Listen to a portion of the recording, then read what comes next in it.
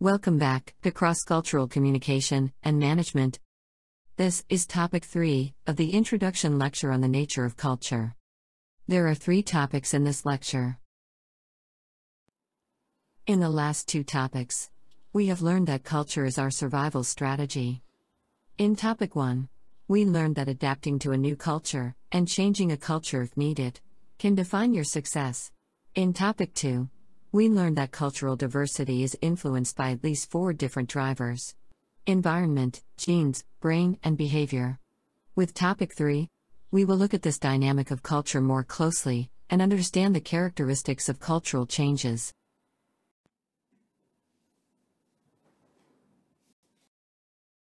To understand the dynamic change of culture, first of all, we need to identify its main components. Imagine a tree with 3 layers: the trunk, the branches, and the canopy.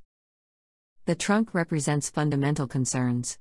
These are the building blocks of culture, such as religion, language, music, and art. It also includes traits such as respect, love, hierarchy, loyalty, conformity, and risk-taking.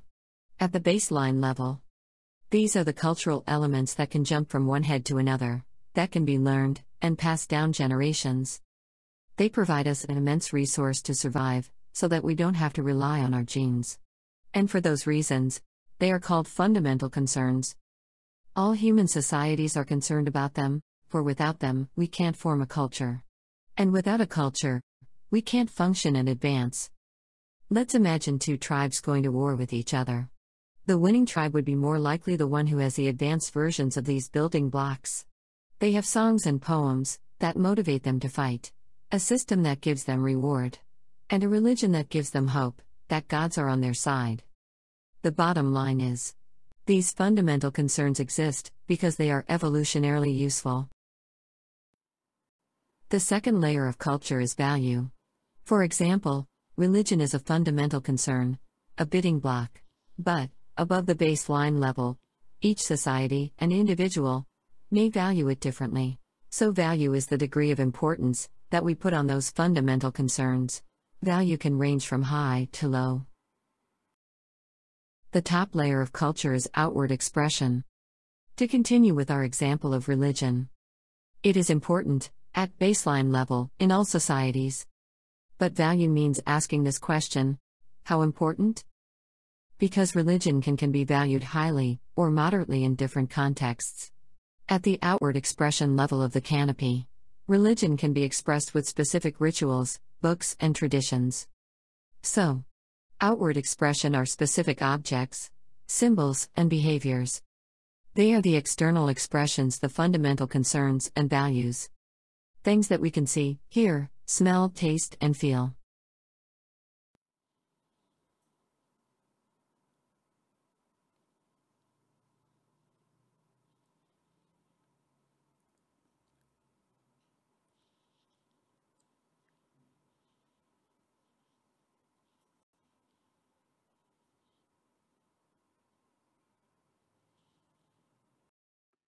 Now that we have identified the main components of a culture, let's talk about how dynamic these components can be. I hope you remember this slide from the previous topic. It is about the direct way behaviors can influence culture, and 2 schools of thought: the static and dynamic paradigm. The static paradigm posits that culture shapes the behaviors, and it is a one-way street. We are the product of the culture. If you were born into the American culture, for example, you will be likely to think and act in American way. The dynamic paradigm makes it a 2-way street. Culture shapes behaviors, but behaviors can change culture as well. We are both the product and the producer of culture.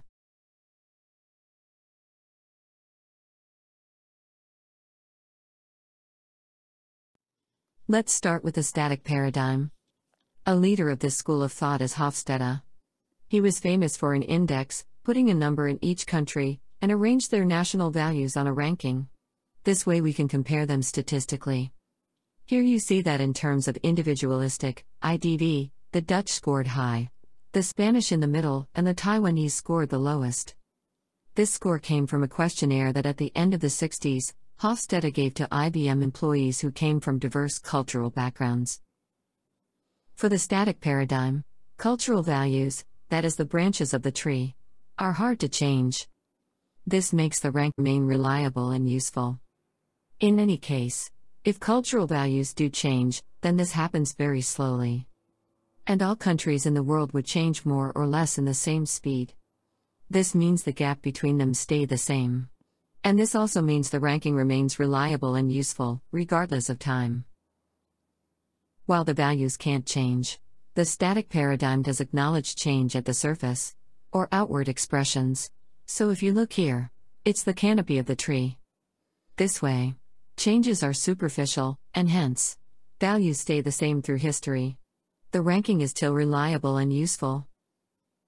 The main benefit of this approach is that, since values are fixed, and they shape behaviors, if we know the values of a culture, we can predict how people in that culture behave.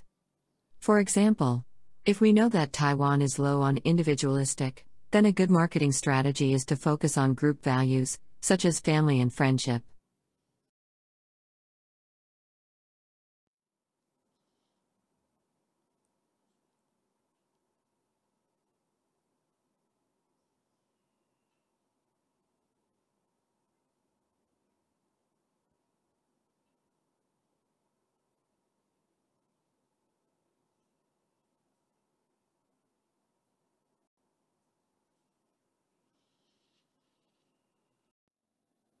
Let's compare the static paradigm with the dynamic paradigm. First of all, the static paradigm only analyzes a country, each country with some fixed values. For the dynamic paradigm, a country can have many cultures.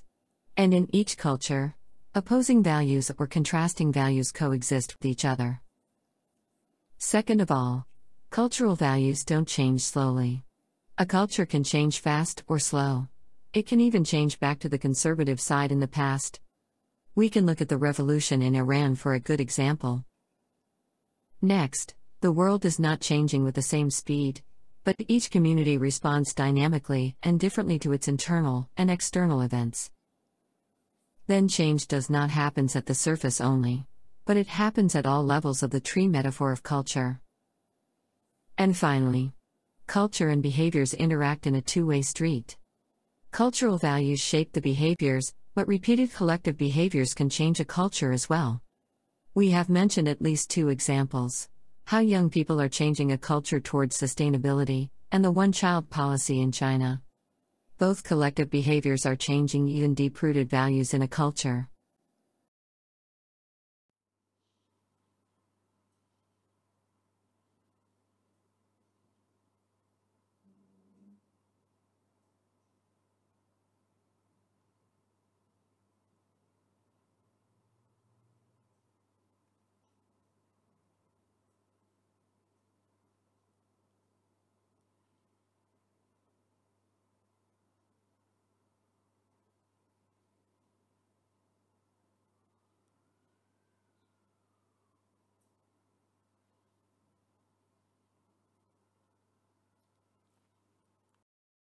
This is a picture I took when I lived in the Middle East.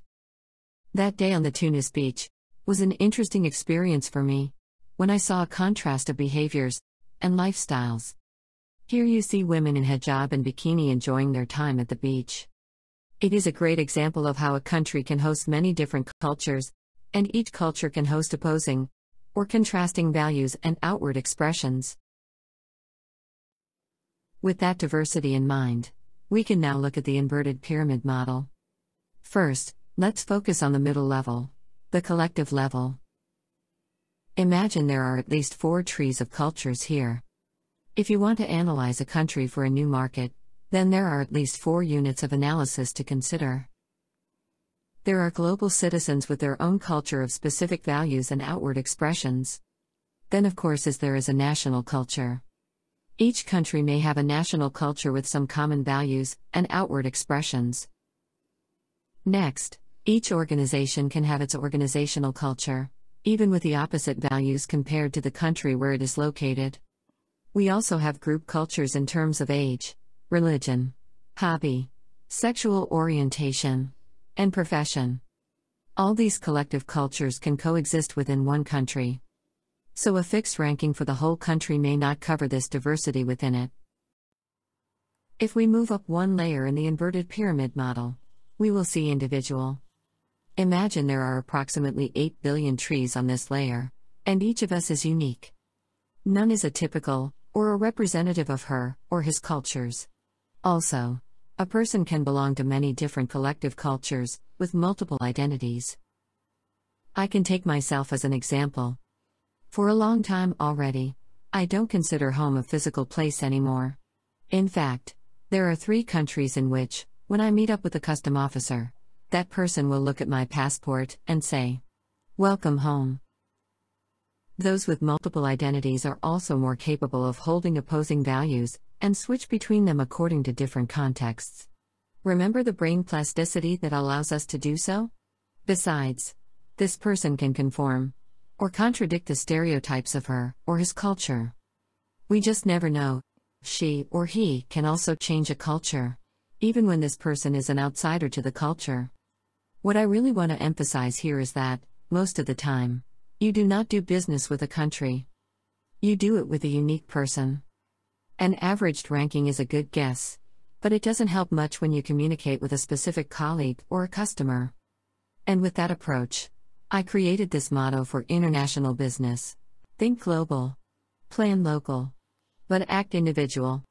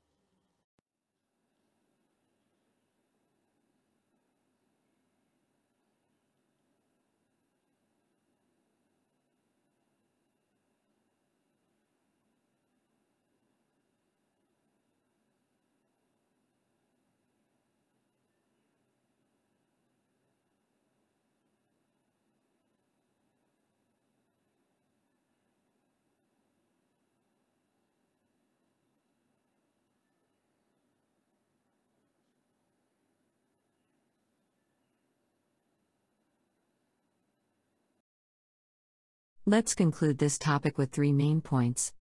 First, culture is like a tree. There are 3 major components.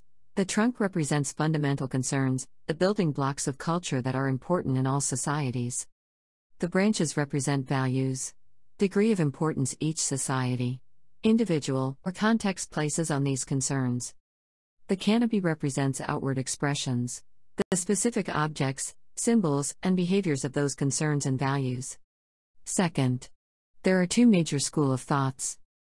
The static paradigm assumes culture is stable. Change only occurs at the outward expression. If values change, the change is slow, and the world changes at the same speed. The dynamic paradigm proposes that culture is changing dynamically, at all levels, with different speeds. Opposing values can coexist in a culture, and even within a person. Third, putting this tree of culture on the inverted pyramid model, then we have the universal level, where we all share as human being. The collective level is where we see dynamic paradigm plays out, with 4 different levels of analysis: global, national, organizational, and group cultures. So a country is not a culture. A country can host many cultures, and a culture can host opposing or contrasting values. For international business, it's crucial to remember that we may plan a business locally, but we often do business individually, with a unique person. A person is not her or his culture. A person can have multicultural mind with opposing values, can follow or change a culture, even as an outsider.